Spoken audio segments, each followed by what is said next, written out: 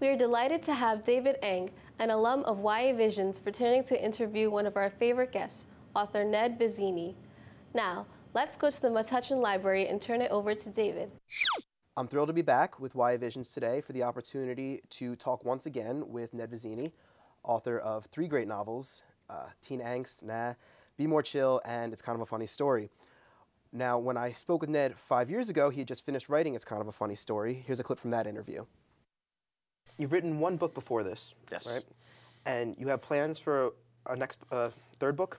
Yes, I do. I finished my 3rd book very recently, and it's going to be coming out in spring 2006, and it's called It's Kind of a Funny Story. It's not a sequel to Be More Chill. It's a new narrative, but it's something I'm really proud of. Can you tell us any bits about the plot? Or Sure. It's Kind of a Funny Story is about a teenage kid who gets really pressured by the work he has to do in high school. He goes to an ultra-competitive high school that's loosely based on Stuyvesant, where I went, but is called Executive Pre-Professional High School. And he gets so stressed out that he gets depressed. He gets clinically depressed. And the book traces his journey for 5 days in the psych hospital that he freaks out and checks himself into.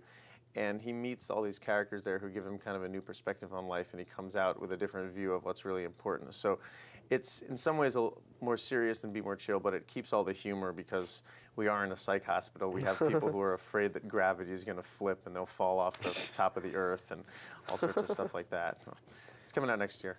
Sounds good. What really makes the book stand out, in my opinion, is the fact that it's so accessible in its language, and that it's really able to clearly express the kind of subjective behavior, the introspection of Craig Gilner, the narrator, main character, in a way that readers really can easily grasp. Because of this, readers have been able to really follow along with Craig as he transitions from his highs to his lows. And I mean, trust me, there are extremes on both ends, making them really all the more powerful by comparison. Recently, It's Kind of a Funny Story, the book, was nominated for the Garden State Book Award by New Jersey librarians and young adult readers.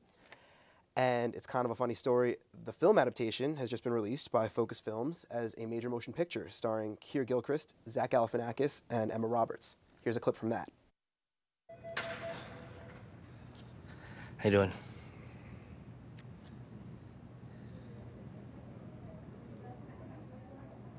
You got a cigarette? No, sorry. What's wrong with you? I just don't smoke. No, I mean, why are you in an ER at 5 o'clock on a Sunday morning? Well, I guess there's just been a lot going on in my mind lately. Now Ned Vizzini has returned to Metuchen, New Jersey, location of his 2nd novel, to give a talk called How Not to Go Crazy in High School. I'm pleased to reintroduce Ned Vizzini to our YA Visions audience. Welcome back, Ned. Thanks. First of all, congratulations on the new film. Now, I guess this is kind of a loaded question for authors who have their books adapted to films, but how did you think it turned out? I loved it. I mean, I really had it's very rare that a movie captures the tone of the book, and I think that the movie really captured the tone of the book. One of the differences, though, that has been brought to my attention is kind of, I guess, some of the backstory for Craig, the main character, right, was left out. Particularly, there was a lot of drug usage mentioned in the book and kind of left out in the film. Any particular thought behind that? That's one of the consequences of the fact that you can get away with a lot in young adult literature that you can't in a PG-13 movie. It's just, I have tremendous freedom to write about what I want to write about in books for young adults. That's something that over the last 10 years has really opened up. And you can write about self-mutilation and sexual abuse and drug use. And when you start bringing those things into the film world, you get an R rating, and the movie's PG-13, so there were some things that really had to be changed in order to make sure that that rating was there. And that's strange because, I mean, once you hit 13 and up, you're bordering on the same demographic, the same kind of age of audience that you're trying to reach. It's very odd that you can do so much in young adult literature and you can't do so much in young adult movies, if that's what you want to consider a PG-13 movie. But as long as the young adult literature world remains open, I'm pretty happy. Any particular stories from production that you thought that stood out from the others? Oh, sure. There was a lot of fun. And once Galifianakis showed up, the headphones got very scarce because everybody wanted to hear what he was going to do. And I think as a stand-up comedian, he came in with a lot of jokes in his back pocket and a lot of scenes in the movie, like the scene where he talks about how his shirt and how it smells bad. Every time they did a take of that scene, he would say a different funny thing that his shirt smelled like. And one of those lines ended up in the movie, but there are a ton more. Maybe we'll see some of those extra lines in the deleted scenes or something when the DVD comes out. That's definitely a possibility. Now, when we last talked, we were talking about Be More Chill. Yeah. And that was a book, when we were discussing kind of the thoughts that went behind it, it drew a lot from your own experiences Right. In high school. It's kind of a funny story, came a lot from, again, from your experiences, your response to a lot of the stressors coming out of high school. Can you tell us a little bit about that? I spent a very intense week in a psych hospital when I was in my early 20s.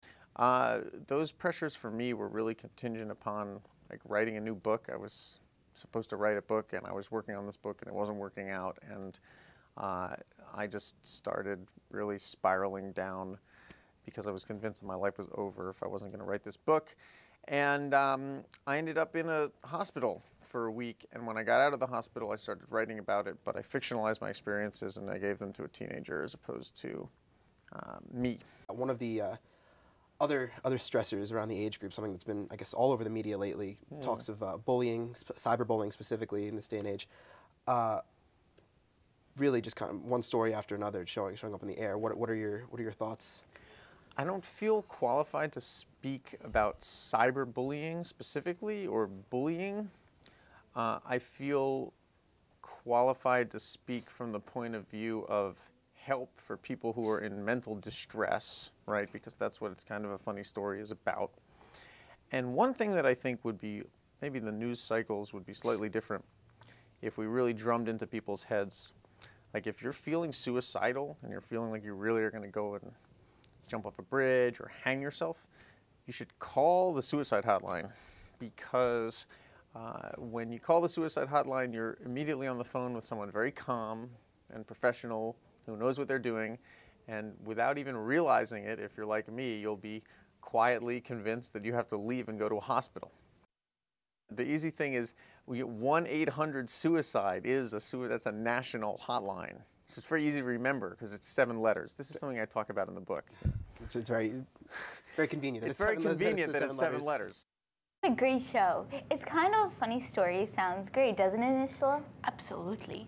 You know, Avani, I want to study psychology in college, and although the book is very entertaining, I think I can learn about the very serious subject of teen suicide. I'm going to see if the DVD of the film has been released. Speaking of college, we're both going to be going there before long. I know, and we'll have to be replaced here. No way. We aren't irreplaceable, aren't we? If you say so, Avani. Anyway, if you are between the ages of 13 and 18 and would like to join the cast of YA Visions and become stars like us, please look for the information shown in the credits. I think that it's time, Nishla. Bye.